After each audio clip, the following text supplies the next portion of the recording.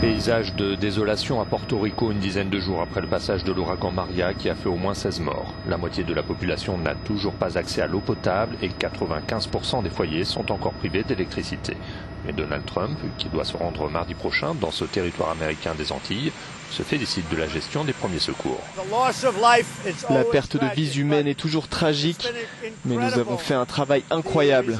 Les résultats que nous avons obtenus, et je ne minimise pas les pertes humaines, sont couronnés de succès, relativement parlant. Les premières cargaisons d'aide, constituées de vivres, d'eau, de carburant et de générateurs, arrivent peu à peu, mais pas aussi rapidement qu'au Texas ou en Floride, touchés par les ouragans Harvey et Irma, au grand dam des autorités locales. Nous mourrons ici, affirme la maire de San Juan, la capitale. Et je ne comprends pas comment la nation la plus puissante du monde ne parvient pas à mettre au point la logistique nécessaire pour une petite île de 160 km de long et de 55 de large. Beaucoup des 3,4 millions d'habitants de Porto Rico ont le sentiment d'être traités comme des citoyens de seconde zone.